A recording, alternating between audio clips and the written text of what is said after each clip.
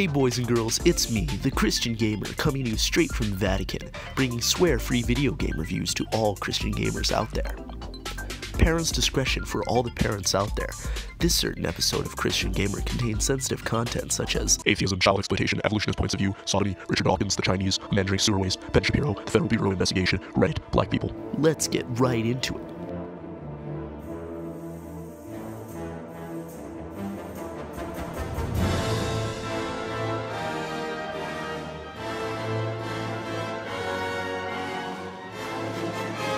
朋友是一个坚韧不拔的纪录片，在香港这座城市的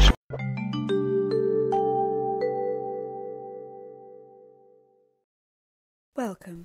Hello. This experiment is designed to advance our understanding of evolution. By participating, you help us gather data needed to create more accurate simulations. Do you consent? I don't consent. Don't touch me when he is not molesting underage boys and indoctrinating them with his immoral lies. Richard Dawkins, evolutionary biologist, likes to use his influence to poison the sacred Steam store page, sanctuary to only the highest quality games and entertainment. Cell to Singularity, Evolution Never Ends is a free clicker game on Steam and the works of atheists, as their parasitic nature dictates that they cannot reproduce by themselves, preying on unsuspecting children that are browsing the free games section so that they can spread their filthy rhetoric. It is not much of a game either. You have to click stuff in order to gain entropy, and the microtransaction currency is called Darwinium, which really puts into perspective that this game is made for the intellectual and analytical minds only found on Reddit. And what do you do with entropy? Well, you buy new upgrades and creatures, like the moon, tapeworm, lizards, Joe, God, I wish I had one, chromosomes, God, I wish I had one, and pigment spots that somehow make flatworms twice as efficient. Efficient at what? Infecting my guts. The goal of the game is to play as God, to create life and watch it breathe around in its misery, overcrowded, as you completely ravage your mouse to get over the completely shit phasing.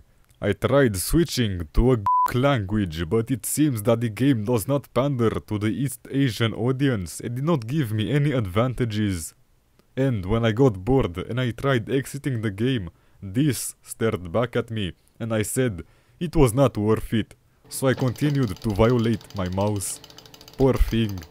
Poor fucking thing. Which brings me to the only way of beating this game. Alt-tabbing, watching some YouTube, reading the new posts on your Discord server, messing around in Photoshop, and fucking forgetting about it. But what is a good review video without a verdict? And how am I to reach a verdict without reaching the end of the game? To do that, I had to numb my brain with chemical support. Tap water.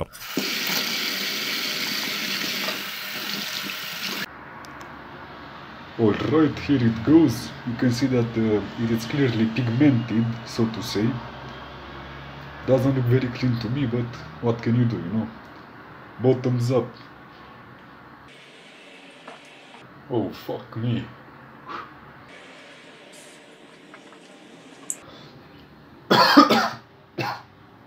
Oh god.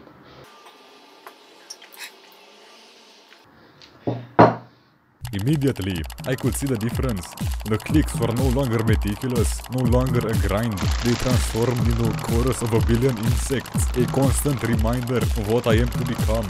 A maggot, an asset, a shadow of a man. I will keep stroking my ego with these games. I will keep watching pseudo-intellectual media. I will keep scrolling Reddit and smoking weed. I will become the shallow, predictable insect society wants me to be. Oh look, it's my grandfather. My mind will become analytical. I will become smart. I will get those Reddit upvotes and people will upload my intelligence. I need information, facts, truths. I read every Wikipedia page, watched every Big Bang episode. Twice. What's that? Facts. Interesting. At some point you get to create civilizations and a new idea currency appears. And with that you get to create religion. Get it? Do you fucking get it? What are these statistics? From the Federal Bureau of Information. Information. Interesting. Very, very interesting. You know, I'm starting to believe this game was made in an afternoon, with the purpose of selling Darwinium, or whatever the fuck it's called like. I cannot go back. I used to like black people. They were funny and shit, like little monkeys. But Richard Dawkins had to ruin that. I mean, you can progress through the whole game without even developing sanitation. What's that supposed to mean? What are you hinting at, Richard? Oh well, there is no turning back to ignorance now. I will ascend as the ultimate racist. This is your fault, Richard Dawkins.